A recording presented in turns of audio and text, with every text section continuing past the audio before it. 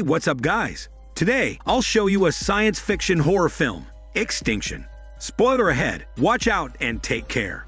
The movie begins with two school buses riding through the night. However, the buses are not filled with children. Instead, worried adults and stern soldiers are inside the vehicles. A message plays on loop on the speakers, informing the people that the city is under evacuation and a strict martial law is being imposed. The buses enter the town of Harmony, where they are expected to take shelter. However, the bus at the front suddenly stops. Gunshots are fired. A soldier from the second bus steps out to investigate. He instructs the others to remain on the bus for their safety. But a minute later, a second soldier steps out. He's suddenly attacked by a rabid human and dies. But the soldier resurrects as another rabid zombie. This starts a wave of zombie attacks against the bus riders. More and more people get infected, and the survivors scatter in different directions. Among them are a couple and their infant baby. Another man named Jack is also with them. However, the wife and the baby get separated from the husband. She hides in a car with the baby, but a zombie finds them. Luckily, Jack rescues them. To her horror, the wife discovers that there is blood on the baby. She hands her to Jack so he can check if the baby is injured.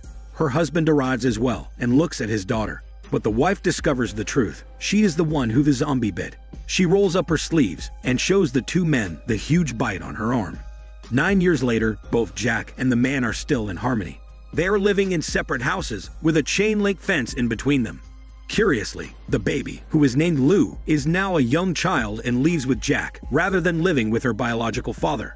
Jack and the man appear to not be talking at all, and the man's wife isn't anywhere to be found.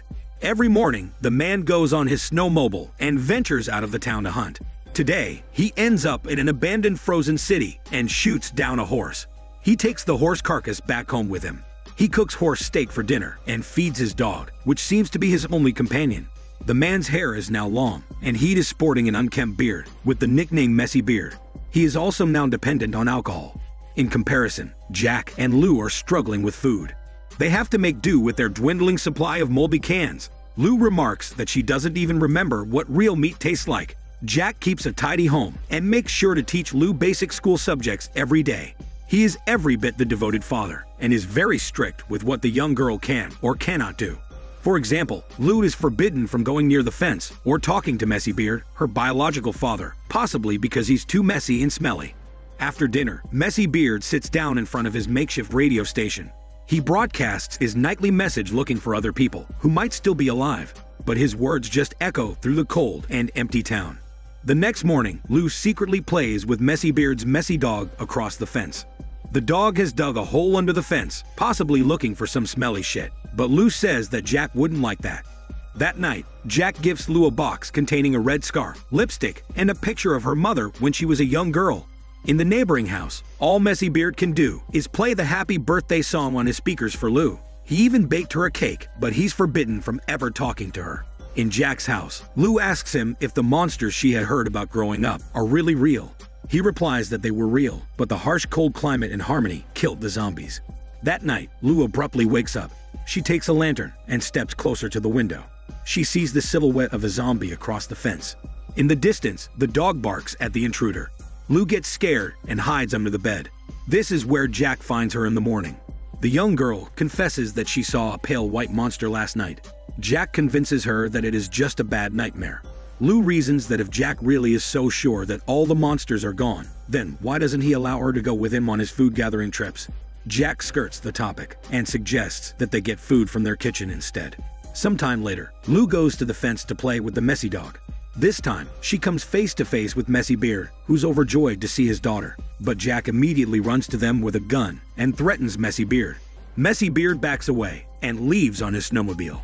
He and the dog go inside a storage shed. They find a half-eaten fox corpse. Messy Beard follows the trail of blood and sees a zombie. The zombie chases after him, but he and the dog make it out, and Messy Beard manages to slam the storage door on it. However, the zombie is very strong, and it wouldn't be long before it gets out.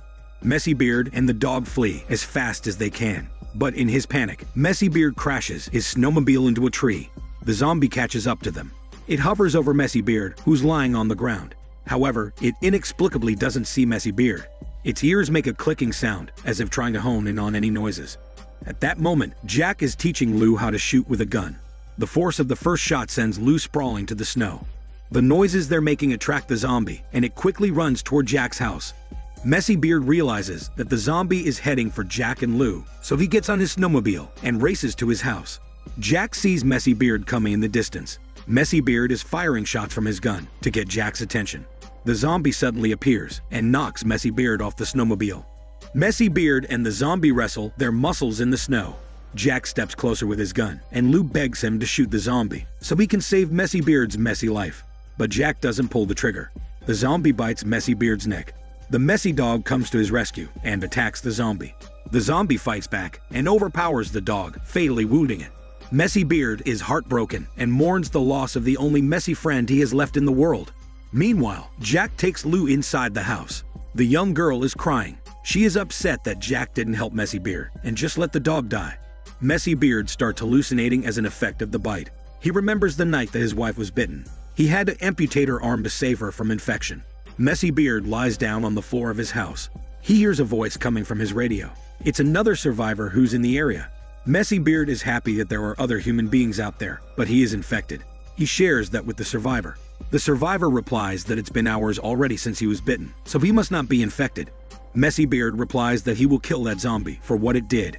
He then hallucinates another voice, telling him that the zombie is not the one he should be taking revenge on. It was Jack's fault for not helping him.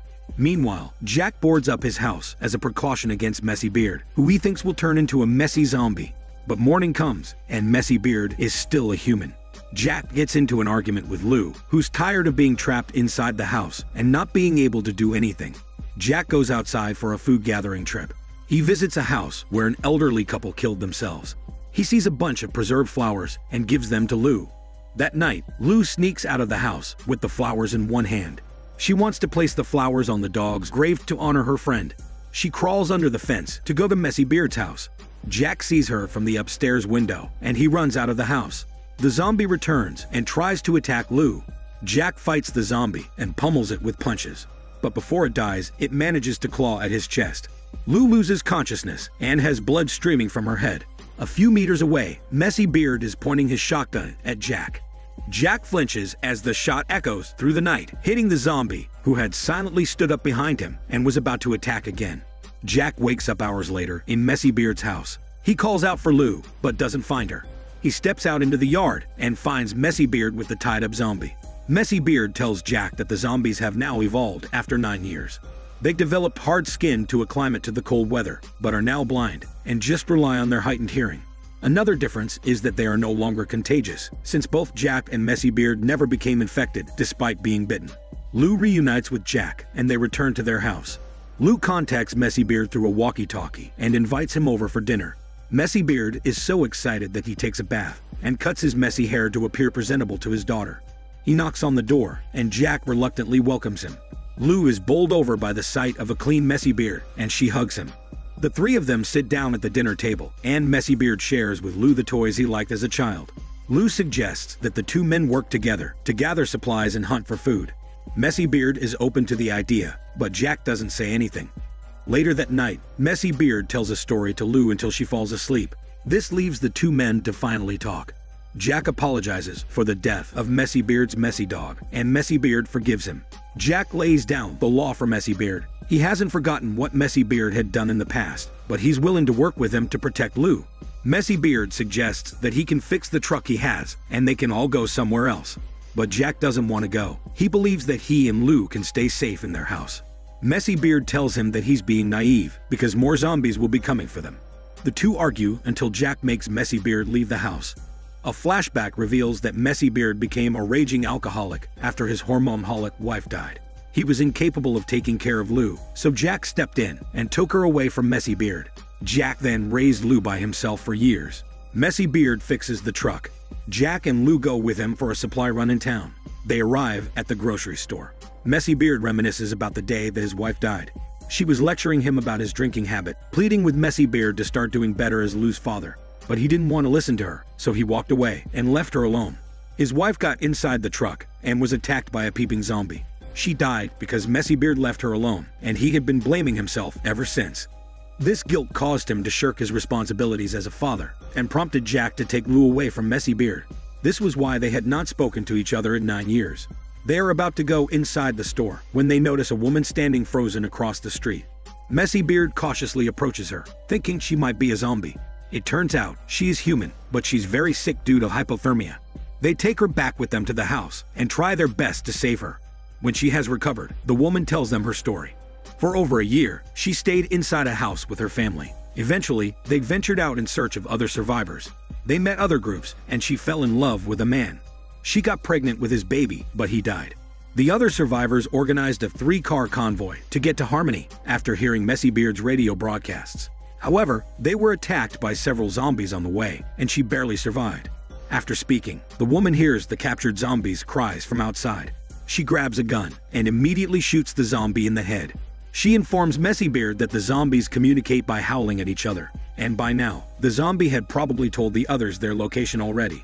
Sure enough, more howls echo from a distance. The zombies will be coming for them. Messy Beard and the others reinforce the locks and board up the house. They all prepare their weapons in anticipation of a zombie attack. Jack hides Lou and begs her not to disobey him and just stay quiet no matter what happens. Lou hides in the basement. When she turns around, a zombie is behind her. She suppresses her scream and keeps quiet so the zombie won't sense her.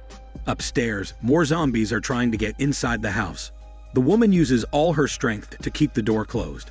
A zombie climbs through the bedroom window near Jack's location. However, he doesn't notice because he's busy trying to keep another zombie out of the doorway. The woman surmises that some of the zombies are inside the walls. Messy Beard presses his ear on the wall and hears a zombie slinking around. Lou carefully inches her way across the basement. She drops her stuffed toy and lets it make noise to distract the zombie. A zombie flies out and jumps on Messy Beard. They both land on the floor and wrestle their muscles. Meanwhile, the woman plays a loud song on Messy Beard's record player to confuse the zombies. This allows both Messy Beard and Jack to fend off their attackers. However, there are more zombies waiting outside. The woman and Messy Beard grab their guns and shoot at the zombies outside. Lou sits in front of the radio station and hears an incoming message from a female survivor who's in a nearby area. She urges them to go to her location. The music slows to a halt because the generator has lost its power. They are also running out of ammunition. At this point, it's only a matter of time before the zombies will reach them. Jack goes to Lou and hugs her. He tells her to think of her mother and that she will see her soon. He's about to kill Lou before the zombies can hurt her, but Lou escapes from his embrace and tells him that the woman on the radio told her that shooting the zombies in the head would kill them. She adds that the woman also told her that they can go to where she is because it was safe there. Messy Beard decides to sacrifice himself. He tells Jack that he will draw the zombies away from them, and when they're gone, the others will use the truck to drive to the survivor's location. But before he goes, he emotionally says goodbye to Lou. Messy Beard grabs a flare in his shotgun and steps outside. He starts shooting the zombies and drawing them to him so the others can escape. The zombies flock to Messy Beard and kill him. His last thought before death is a memory of him talking to Lou when she was still inside his wife's pregnant belly. He remembers the hope and love he felt back then and carries that feeling with him as he dies. No matter what, he knows that his daughter will be safe with Jack. His last act is to detonate a bomb to kill him and the zombies. Jack, Lou, and the woman drive through the snowy road. Sometime later, Jack stops the car, and they all get out. The movie ends with the three of them watching the sunrise, with hopeful smiles on their faces. This is Daniel CC Movie Channel. Stay safe and enjoy your day.